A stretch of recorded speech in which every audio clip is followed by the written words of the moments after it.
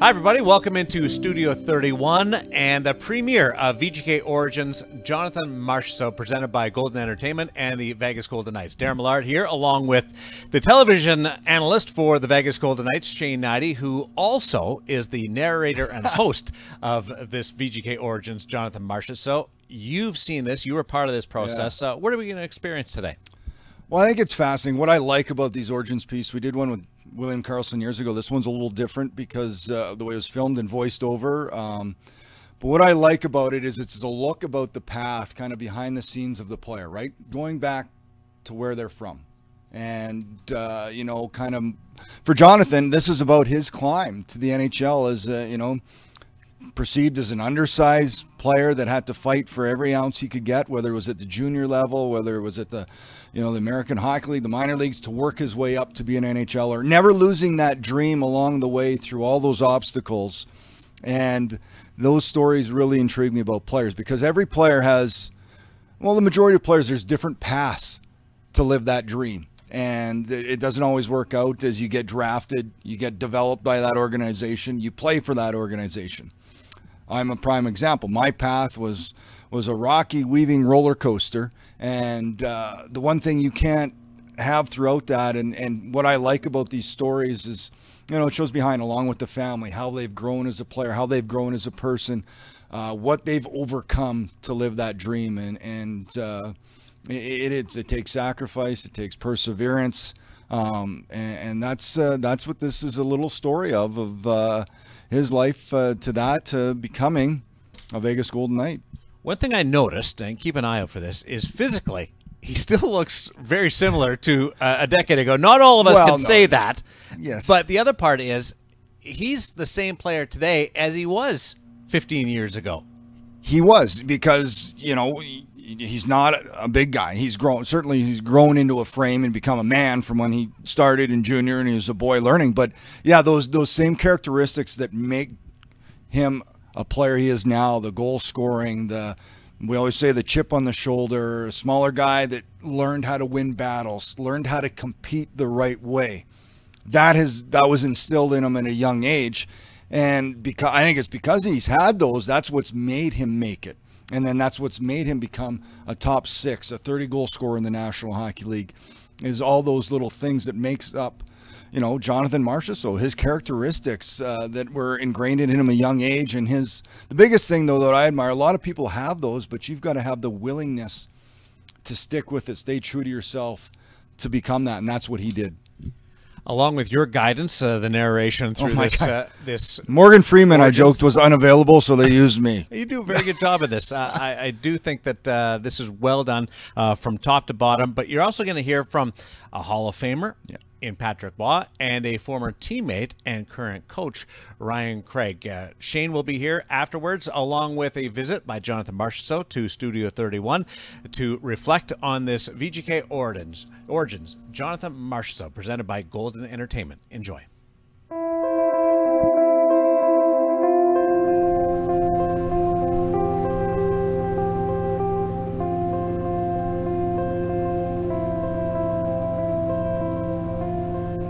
What I like about boating is like there's no bad days. It's just you're always, if you're on the boat and whatever you do like tubing or surfing for the kids or for your friends or whatever, and it's just so much fun and it brings joy to everybody that's on the boat for sure, and definitely some of my best memories this summer.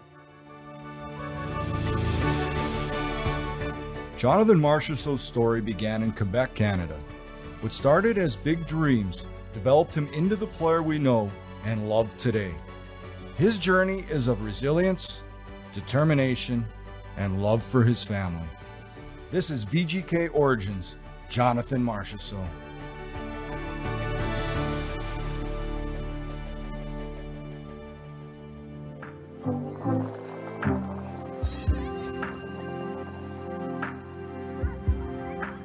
Well, it's because of P. Roy. He lives, you know, that big brown house over there? With his sons, we came here 2 or 3 summers in a row, and he had a boat. And we were just, me and my buddies were just doing our thing on the lake, and I was like, I want to live here one day. Who is P. Roy? Well, none other than Hall of Fame goaltender Patrick Waugh. Second all-time in wins by a goaltender and 4-time Stanley Cup champion. Patrick is a nearby neighbor and was a major influence early in Jonathan's career. Having Marchie around me, love it. It was easy because he was very close to my son Frederick. I mean, they're buddies and they always been very close, and they talk all year long, and having him around me, yeah, I love it. Marchessault was born only 20 miles down the road from where he lives now in the town of Cap Rouge, where he put on skates for the first time. I started skating, I think I was 3 years old. I think I started playing in the league around 4 or 5 years old. So in Quebec, we start at that age. Everybody plays hockey. Everybody skates on the ice somewhere in a park, on a pond or somewhere, and it's kind of my best childhood memories. I think it was like me going at the rink with a couple of my friends at the outdoor rinks, and we would pack a lunch and would be there probably for 12 hours. So it was great memories and a lot of fun. When I was young, my brother was a fan of Joe Sakic. So as growing up, he was kind of a guy I would look up to in the NHL a lot. Obviously, there's a lot of great players that grew up in the NHL, but growing up, knowing a little bit more of a hockey, I was a big fan of Marty St. Louis. Inspired a lot of smaller version of hockey player, and yeah, he inspired me a lot. It's easy to understand why Jonathan Marchessault looked up to Marty St. Louis. At 5'8", he was a player that overcame obstacles, played with a ton of heart, and became an elite player in the NHL, having a Hall of Fame career. I was never like the best, so people were like, oh, okay, like you gotta find something else. Especially my parents, they were like, well, you need a plan B too, like you need to go to school and stuff like that. And I always kept going to school, but I realized I wanted to go play in Europe when I was in junior. I remember one of my assistant coach, his name was Claude Lefebvre. He was a really good coach for me. He was super nice, and he was always there every day with a smile and just helping me how to become successful as a smaller hockey player. And I did a lot of work with him. And he told me he had a great career in Europe. There's a lot of great leagues, so he kind of opened up my eyes towards this. And that's when I was in junior, I wanted to do that.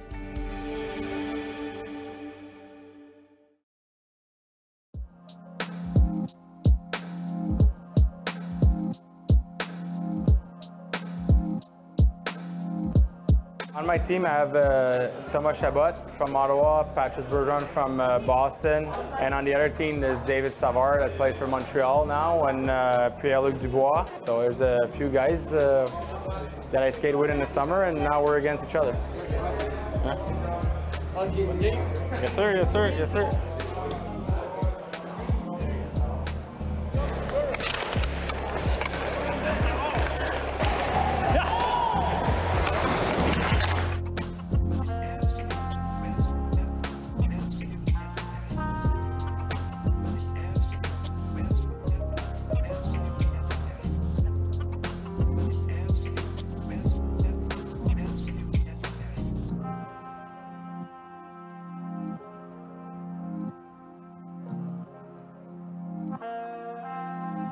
Before Marchessault was playing in charity games, he caught the eye of Patrick Roy at the Quebec Junior Draft in 2007. At the time, we were owner of the junior team, but also the midget AAA team here in Quebec. And the coach of the team said, can you guys do us a favor? Can you draft Marchessault in a late pick? Because if you draft him, we won't have to protect him, so it'll be automatically on the team in the midget AAA. So it said, okay, fine. We got, I think it was the 12th round or something like this. We picked him, and our guys liked him, but you know, he was small, and so we were not too sure. But Marchie came to camp, and he was outstanding. You know, he was a good skater, got a great shot, and he had some grit for his size. So I called the midget AAA team, and I said, I'm sorry, but he's gonna stay with the big club. And it's funny how things happen sometimes, you know, like you give a break to a player, and he takes advantage of it. And that's the story of Marchie. I mean, he always found a way to make, you know, room for himself on any lineups, and came in at 17 years old, played really well for us. Obviously, I mean, the following years he played well. Overage was another good year for him, and for us as a team. I was a little tough on him on that year because I saw the talent that he had, and I felt that he didn't see it himself. And sometimes, I mean, you have to push harder on those guys. And I'm sure he felt that I was on his case a lot. But I always thought that if a coach tough on a player, it's because he likes him. If you don't like a player, you don't talk to him. I didn't know at that time. I know that couple of days I was like miserable a little bit sometimes. But at the same time, looking back from it, like I would have never made it without how he was with me. So he was great for my my path, and it's remarkable even at that, after you play and you're Hall of Famer, you've done everything you want. You won 4 Stanley Cups, you've won multiple, you're on Hall of Famer, and he comes back here and he coached juniors, and he doesn't do it because he needs it, he does it because he's passionate. I had funny stories with him because one day I came in the dressing room and we lost a couple games in a row, and he was eating a muffin and coffee, probably like a special juice, whatever it said. I said, yeah. Eat those muffins. That's good for you. Yeah, good. Eat muffins. You can't skate. You're slow as a turtle. You can't even perform right now. Yeah, eat those muffins. They're very good for you. And then all the guys were around and they had their muffins, and they were like, oh, what should we do with this? You know, like it was, but he was a leader on our team. And leaders, I mean, when they're positive, when they're doing the right thing, you want them to lead. But when you see them like slipping, it's your job to make sure that they're back in track, especially at the junior level.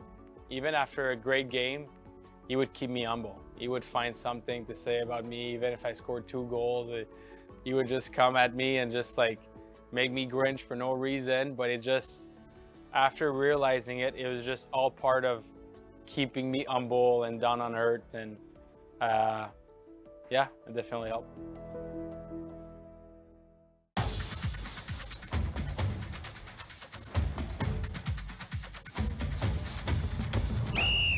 Line change. Get those knees up, high knees. Line change. Good shift, bud. Line change. Hurry up, I got a 2 o'clock tea time. Your heating and cooling system goes down, or you find a huge leak. It's time to call Yes Air Conditioning and Plumbing. With more than 50 service trucks to cover the valley, we're always ready to help you 24 hours a day. Our technicians are highly trained to handle any plumbing or HVAC challenges in your home. In fact, they do their job so well, you may never see them again. Visit theyesmancan.com to schedule an appointment today.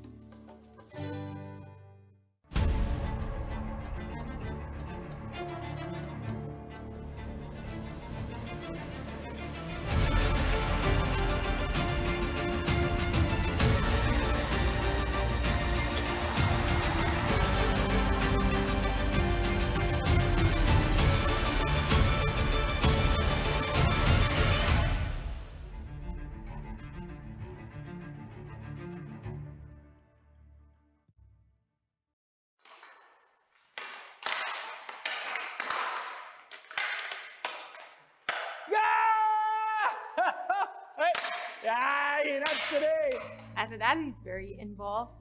He's really hands-on. He helps a lot, and he's really funny, and he loves to play with the kids. I think he's a natural.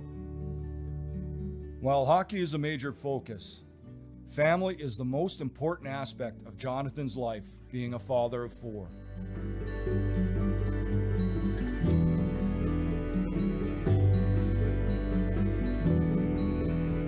We've known each other since my first year in Hartford. We got to know each other there, long distance, and she was doing a trip to her friend in New York, and we meet up, and the rest is history. And now it's been 8 years we're married, and it's going to be 10 years we're almost together, and it's been definitely a great ride, and a lot of years to come. One day, he was playing in Hartford back then, and I've decided to just risk it, you know, why not? We'll just, I don't know what I was thinking, and I don't know if I would do it again today, but it ended up being really fun, and we just had a good time. I met Alex, and we've obviously fell in love super quick together, and it was easy, and we're like, oh, we want to be young parents. And I remember we're like, well, we're gonna spend the rest of our life together, so why not start now? So we started. I had my first child. I was 23, but it was perfect for us. That's where that's what we wanted, and here we are today. We are extremely happy all together, and no, it's been definitely a great ride. At the front of the goal, Hagel's backhanders along the goal line, and it's goal! It's jammed in by Oni Marchessault! While Marchessault was becoming a family man, he was also becoming a name in the American Hockey League as well, which started with the Connecticut Whale, an affiliate of the New York Rangers. They signed me to go play in the East Coast, but maybe play in the HL, and I showed up to Traverse City for the Rangers, and I was playing with 2 tough guys on the 4th line, and I was like, how am I gonna do something here? And finally, they were good players. We played hard, and every game I was going to play another line higher. They would try me, and I was playing good hockey, and I just remember being put on the first line with Chris Newberry and Andre Deveau out of nowhere. And I started doing pretty well. So that year made me realize, all right, I'm good in the AHL. Maybe I could make the NHL one day. With a season under his belt and his NHL aspirations growing stronger, he heads to Springfield, Connecticut, home of the Falcons, AHL affiliate of the Columbus Blue Jackets at the time. This is where his path crosses with current Golden Knights assistant coach Ryan Craig. Ryan, captain of the Falcons, played a pivotal role on young Marshy's career. I remember when I showed up to Springfield, Craiger was there, and it was the first time I realized, this guy is a man. He is massive, he's a pro, he works out, takes care of his body, and looking at him, that that, not that in Hartford there's no like guys like that, but he's the one who really like stood up for me. He's a genuine person. Like he actually cares everything about hockey, but off the ice as well. And I think I was really lucky to have him as a captain, but even luckier to have him as a coach. What do you think? Oh, that's very nice, Marchie. That was about 10 years ago. Yeah, he came in. I'd played against him the year before in Hartford. I was in Springfield. And we signed Marchie, and he came in, and Marchie was, I think, 21 years old at the time. So, yeah, you could tell he could play. He was a little raw around the edges. He had that chip on his shoulder that he still has today, which makes him great. But when, yeah, he talks about standing up for him and helping him out, yeah, that happened a few times. Marchie's mouth can get other guys in trouble, and but we were a team.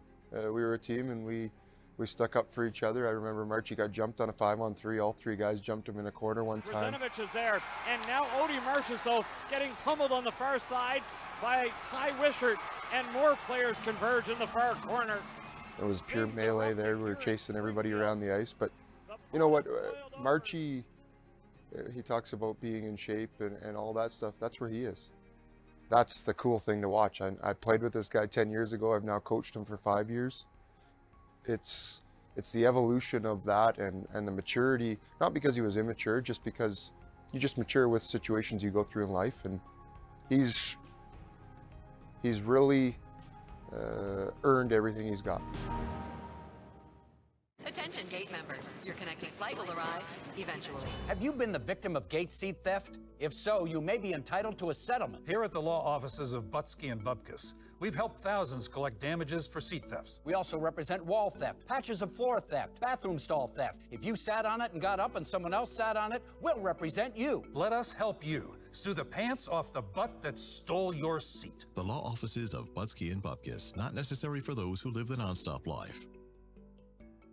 The greatest honor of being the defender of the ice is the opportunity to serve as a defender in the community. By joining forces with comprehensive cancer centers in the crusade against cancer, we can defend the health of so many in our community through cancer awareness, early detection, advanced treatments, and groundbreaking research. Together, we'll fight on all fronts for a future without cancer. So when the boys got back into town, I had the idea to ride along with some of them to practice, just to catch up. Tag, you're at double stamp. Triple stamp, you're double stamp, you're at... You can't double stamp. You can't triple stamp, double stamp. Nice. Hey, Bill. You want to hear the most annoying sound in the world? So maybe that wasn't my best idea. Showing off the range, Jonathan Marchessault. That's pretty impressive there. Just remembering the lines. That's the toughest part. But yeah, well executed by both those guys. Hope you're enjoying VGK Origins. Jonathan Marchessault, presented by Golden Entertainment. At the completion of the program, Jonathan's going to join us here in Studio 31 for a little bit of reaction. We've got some notes written down. Patrick Waugh, 81-18, the muffin story we got to get to as well. But right now, back to the completion of VGK Origins. Jonathan Marchessault. Back to Atkinson, swings it across. Odie Marchessault scores! After 2 full seasons in the American Hockey League, Marchessault finally gets the call that sends him to the NHL. But he's about to learn not everything happens the way you want it to. When I got called up in Columbus, it was my first year there. I played 2 games back-to-back, Detroit, St. Louis. And I remember I tried my best, but I don't think I was ready for the NHL. And it made me realize that I've done so much work, and I had a little honeymoon phase with my first year, and the second year was going great still. Always one of the top players on my team. And it made me realize it's something to get there, but to stay there, it's a whole other level. For St. Denis, Marchessault in tight, scores! Marchessault was sent back down to the AHL for 1.5 years and with a chip on his shoulder, he played 56 games with the Springfield Falcons, but was traded in March of 2014 to the Tampa Bay Lightning and finished the year off with the Syracuse Crunch. Regardless of his jersey, he continued to work hard and put up impressive numbers. The southpaw, Erickson. Crunch with it. He drives. Score! Marchessault! Tie game! I remember that year I played only 2 games in a regular season for the Lightning. We were out at a restaurant grabbing a few beers with the boys in the AHL and just having a good time in Tampa. And I remember my coach in the AHL, Rob Zettler, calls me and he's like, "Marchie, heads up, you might be playing tomorrow." Like, what do you mean? I remember there's Jonathan Drouin and Nemestikov were not even playing and they were part of the team all year. I was like, whatever. And after Cooper calls me and he's like, "Yeah, Marchie, you're in the lineup tomorrow." So I'm like, oh my God. So I start taking a couple of glasses of water, finish my dinner, and I went home and I went to the hotel and sleep. And yeah, so either way, next day, show up, playing that game, Game 6, second round against Montreal Canadiens at home, and we won. And after, I'm like, oh, I'm kind of living on a cloud still. And the next game, we play New York Rangers at MSG for the semifinals. And I played, we lost 1-0 that game, unfortunately, and after I didn't play again. But those 2 games were a big part of me believing I can play in, showing I can play in that in the NHL. Those 2 playoff games made an impression not only on Marchessault, but the coaches as well. He was ready. Jonathan only played 11 more AHL games and never looked back. The Tampa Bay Lightning called him up and he made the most of it by scoring his first NHL goal against the Boston Bruins. After 45 points, he's becoming the player he always wanted to be. But when the season came to an end, Jonathan was a free agent and the Marchessault family was on the move again. Jonathan signed a 2-year, one-way contract with the Florida Panthers, where he broke out, putting up 30 goals and 51 points in 75 games, leading the Panthers in goals. His dreams were finally coming true. That year, I just try to keep it rolling just to make sure I can give some stability to my family. Dying seconds of the period. Marchessault right up the middle. Here's Marchessault, scores! Sets up Yandel over to Marchessault. Let's go home, baby! It's an overtime winner for Marchessault. I just signed a 2-year deal with Florida. It's awesome. I'm going to give 2 years at the same spot. Expansion draft happens. Florida, the Vegas Golden Knights select Jonathan Marchessault. I remember I was on the golf course. My agent called me. He's like, "Yeah, you're not protected, Marchie, and most likely you're the one who's getting selected because there's no deal getting done." And yeah, I was a little shocked. I was like, I thought with the season I had, I earned the right to be protected, but I didn't. So it's one of those things that you have a good year, and it just comes back to staying humble and keep grinding, keep working hard, and that's what I did. Jonathan Marchessault is now a golden misfit, and he continued his success, having a career year in Season 1, putting up 27 goals and 75 points. Marchessault became a fan favorite and a consistent performer with the Golden Knights, and in his 5th season, he reached the 30-goal mark again with Vegas. Smith into the zone. Marchessault, he scores! Jonathan Marchessault! And now, midway through his 6th season with Vegas, Marchessault is the all-time leader in goals, assists, and points for the Golden Knights. During his time with the Golden Knights, Jonathan Marchessault has been able to use everything he has learned throughout his career. His leadership, tenacity, and grit shine through with every shift. His path wasn't a straight line, but it was all for one thing: his family. You see Marchie with his family and his wife. They're at the rink. He's on the ice with his boys. He's involved in the minor hockey. It's a neat kind of circle that's gone through. And I think Marchie should be proud of the man he's become and how he's matured. He knows what he has to do. He's on really good track and very committed and has the logo at heart, and he wants to perform, he wants to win, and you always love having guys like this around you. Seeing my kids being so proud of him when he's on the highest, and just wanting to be good in their sports, and I think it's just a good lesson for them, like if you work hard and you really like hold on to your dream, like you can make it happen, you know. After many stops on his journey and doing everything to make a name for himself, Marchessault and his family have finally found a home. That's where I see myself finishing my career. That's where I see myself like this is where I've got stability for my family. This is where I've had success in hockey. This is where like we built something. Like all the players in the organization, we honestly like built something there, and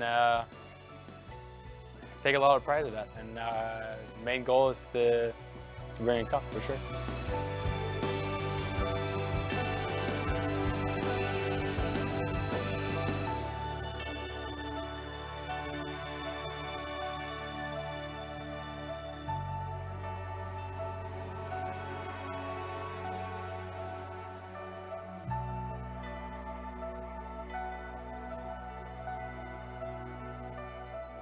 Every journey has a story.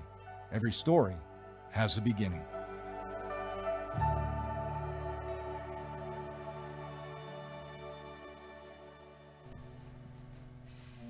Pleased to be joined in Studio 31 by Jonathan Marchessault.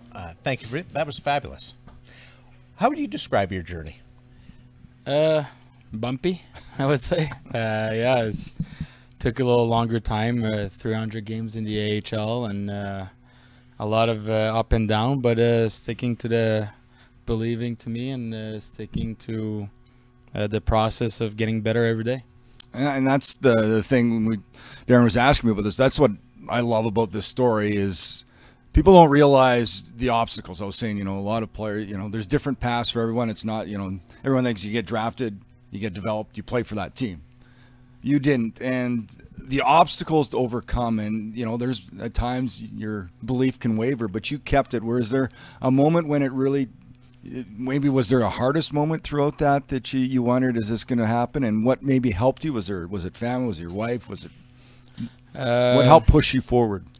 Yeah, there's a few moments, honestly, in Springfield with the organization of Columbus that it happened quite often. Like I was just tired to be there, not getting opportunities that I thought I should have had, but at the same time I don't think I was as ready as when I showed up to Tampa's organization in Syracuse. I thought at least I was not, even if I wasn't getting opportunities, there was no injuries or anything like that, but at least I was happy there. What brought me a lot of happiness is the organization, how they treated us, the guys down there, and I thought I have a lot of recognition towards that organization because they treat their players through down, even to the AHL, super nice. And what brought me a lot of happiness is after games, like I was growing my family, so that's one thing. Like still now, like I'm disappointed sometimes after games, and I come back and I wake up the next day and I see them. That's what brings me joy, and I think a lot of the motivation that keeps me going. Something I've realized over the time in dealing with you as a player and media is you carry this journey with you. Like you reference some of the times and how coaches maybe didn't grant you an automatic entry into the National Hockey League, and you use that as motivation to this day. Yeah, I mean, obviously, there's a lot of bumps to the right to the NHL, but also it's there's opportunities. Opportunities sometimes that don't happen 3 and 4 times or 5 times like a first rounder would have or anything like that. And when you have your chance, you got to seize it. And I thought I was pretty lucky to get called up there in Tampa. I think there was like 3 or 4 injuries up front, and I was put in a situation that I was able to play second, third line and on with power play and stuff like that during that short period of time, and I was able to produce and get some wins for our team. So that's what helped me a lot, is to being a gamer in those situations and keep the momentum going. And that's what I wanted. I just wanted a little bit of a stability in the NHL with and some stability to give to my family. And you mentioned that at one point you said you recognized what it was going to take to stay in the NHL rather than just get called up. What was that? Still at that day, just to perform every day, you know, like if you don't do the job one year, the next year they might find somebody else. So it's just the way it is, and there's no certainty in the NHL. It's sad, but that's the way it is, and everybody's kept accountable, and I think that's a lot of it drives me still. You know, I still have the passion to become better. I'm still never satisfied with what I've done the night before or anything like that. So I want to keep going, and it's going to be hard for me to accept one day that I won't be the same player I was. But in my mind, I still think I am, and I'm going to keep going in that direction. Do you remember the kerfuffle that Ryan Craig was referring to? Which one? In overtime or the 5-on-3? Oh yeah, I was like. It was a 5-on-3, and I know that one of our players would jump one of their best players, something like that, and we had a 5-on-3, and I didn't even have the puck, and the guy had no stick, no gloves. And he started skating towards me. I was like, "What was happening?" And I dug, and that guy was Nathan McEwer, like a tough guy in the AHL too. So I was not my safest moment there, I would say, but good thing Krieger was close. And you mentioned the impact he had on you. You said when you saw him, he was like kind of that first maybe guy you saw what a pro was all about. Yeah. I mean, he was the way he was like treating his body, the way he was like performing on the ice, and how he was mature with and without the puck and off the ice, all that. He was really a good player, but he was a better captain. I think he was. Awesome to be around, and he kept everybody calm around, and he is the same as a coach too, right? So he brings so much positive and constructive and calm around the ring that he helps. I think it helps everybody. Your influence is ongoing, including this morning, because we had some muffins over in the office, and Shane and I both looked at each other, looked at the muffin, and remembered what Patrick Waugh said to you, and thought, we can't have the muffin. I mean, I was as shocked as you guys probably.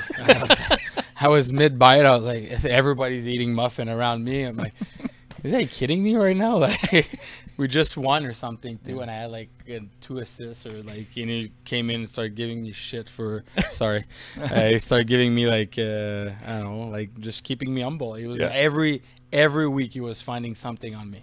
It was unbelievable. Some days I wanted to fight the guy. Yeah. I think it just builds your mental toughness, and that's where I got it. It's those 4 years with that guy. I was going to say, how much of an influence did that have on maybe giving you the thick skin and what you need? Probably helped you in the long run through all those things you went through to get to where you are now. Yeah, I mean, like as much as we want to talk about X and O's, like what did he learn in junior? You learn so much, but the things that I learned so much from him, first of all, was his passion. Like I've never seen anyone passionate about something like that, and it was quite remarkable. And I would say I have the same passion as him. And the other thing would be the mental toughness of a part of being humble and all that kind of stuff. I think he really helped me for that. And so every summer we play golf together once or twice, and he's always a good guy to hang around. Like the bye week, I went to practice with his team. I wanted to stay on the ice and don't stop too long, and every time it's a good time to have him. What's more intense, an NHL game or those games in your basement? Oh, the basement games are those are some, like obviously with the kids they get really intense and stuff, but like at some point when my buddies come over, we always do like a game just adults, and it's like 5-on-5 like body checks, and like it's unbelievable. It's good times for sure. Thanks for this. Well done. Congratulations on everything, including last night and the big win. Appreciate you and Alex letting us into your home and sharing this journey with us. Appreciate you guys. Thank you. Jonathan Marchessault, VGK Origins. Also thanks to Shane Nutty for the hosting and the narration, the entertainment experience and production team, including in particular Jeff Chavez. Thanks to everybody for watching, and we look forward to more memories with Jonathan Marchessault.